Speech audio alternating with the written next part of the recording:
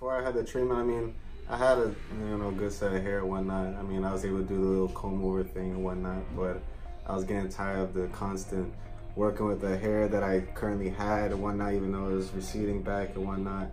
So I was tired of trying to work with it every day. I wanted to wake up in the morning and just go out and do my day, and that's what this is giving me now. And then in the first treatment, I was like, wow, I just wake up every morning, take a shower if I need to do it. The hair's already good, the line's already good. I go on whatever I gotta do for the day. Show the hairline a little bit.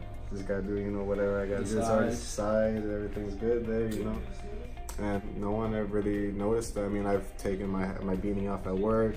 They're just like, oh, why'd you shave your head off, man? Why'd you shave your head? And then he looked at me real close, real close. He looked at me real close, and he's like, oh, but you're not really going bald. I was like, oh, so it's not noticeable at all. I would definitely recommend you, especially. I mean, there's other people out there and stuff like that, and I've seen, I mean, they do somewhat of a natural look, but at the same time, you gotta be careful with the other guys. Some of them just put a blotch in their head. That's what I was scared for at first. I didn't want no blotch on my head. I want a natural look, and that's what Willy here he gives a natural look that you want, that, like I said, is undetectable.